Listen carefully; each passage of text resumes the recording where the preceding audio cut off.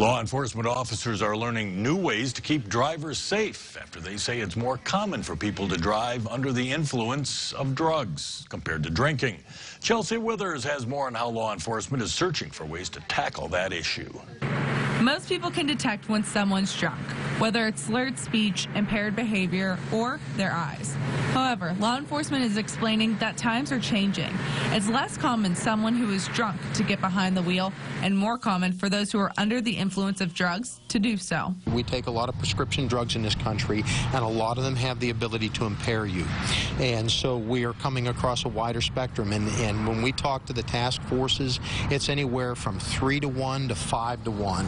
The number of impaired drivers they arrest that are drug impaired as opposed to alcohol impaired. In efforts to learn more on what to do about the issue, local and state officers joined together to hear from AAA, PennDOT, and the Pennsylvania DUI Association to discuss the changing drug landscape within the area. The medical legalization of marijuana has a direct effect on traffic safety, and as a traffic safety advocation organization, it's something that we're very much active in.